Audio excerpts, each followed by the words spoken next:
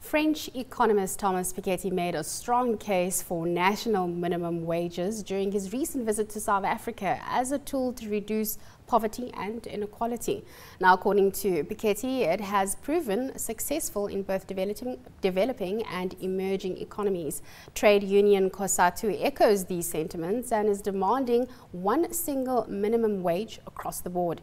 Joining us in studios in our Cape Town office to discuss the impacts of the national minimum wage is Temba Nolutshungu, director at the Free Market Foundation. Temba, thanks so much for your time.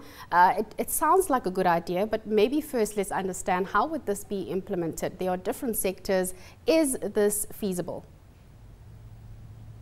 Yeah, first of all, in response to the point that you're raising, if it's going to be within a sector, it's going to be a disaster. If we're going to go the national minimum wage route, it's going to be a national disaster. These are based on the fact that there is empirical evidence, and also if one considers, rational, objective, unemotional discourse, the route to go is to do away with the national minimum wage, especially if one considers the fact that we are a developing country's economy, by definition, is labor intensive. And so there's a vast pool of labor, people unemployed out there. And so we need policies that are going to make it easy for people to come into the labor market. Now, the national minimum wage or sectoral minimum wage constitutes a barrier to entry for those people who are outside, but it's good for those people who are already in the system, who are employed, especially those who are part of organized labor. But for those people who are less experienced, who are less skilled, and generally those who are less desired, for them they'll continue to be outsiders, because the thing is they are being priced out of the market. And that's the basic problem that we're faced with here. And the point is to just simply talk nicely about, on an altruistic sort of basis, that we need to have a national minimum wage is going to raise people's living standards, is going to be good for everybody and so on. That does not take into account the big picture. The unemployed people out there, we're talking about over 35% of the unemployed people in this country.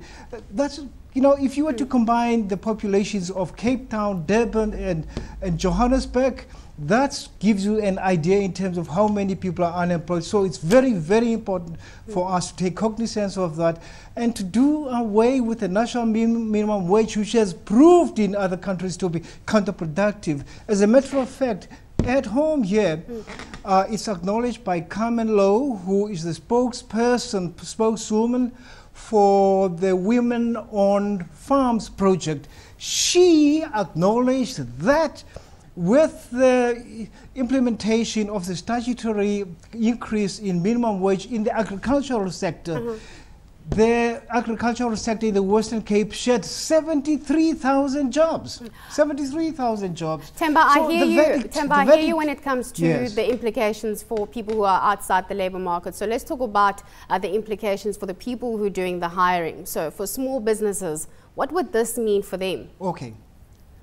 Yeah, first of all, the thing is, even with those who are already employed, who might not be readily got rid of as a result of a national minimum wage kicking in, the point is the mere fact that there is serious discussion on the part of the Minister of Labour, Deputy President, and organized labor, which is the labor aristocracy, actually sends out a signal that you have to think in terms of going the capital-intensive route as opposed to the labor-intensive route.